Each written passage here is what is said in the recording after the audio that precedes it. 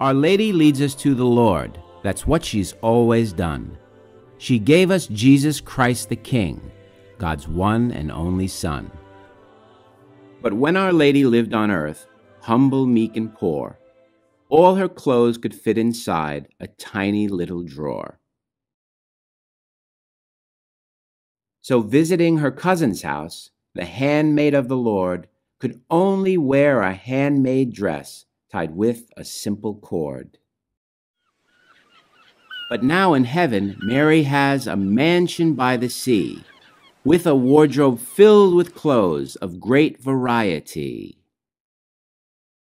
And when she sometimes visits us, she picks her clothes with care.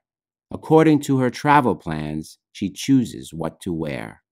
In Ireland, Our Lady dressed in shades of white and green, to show that she would always be the Emerald Isle's queen.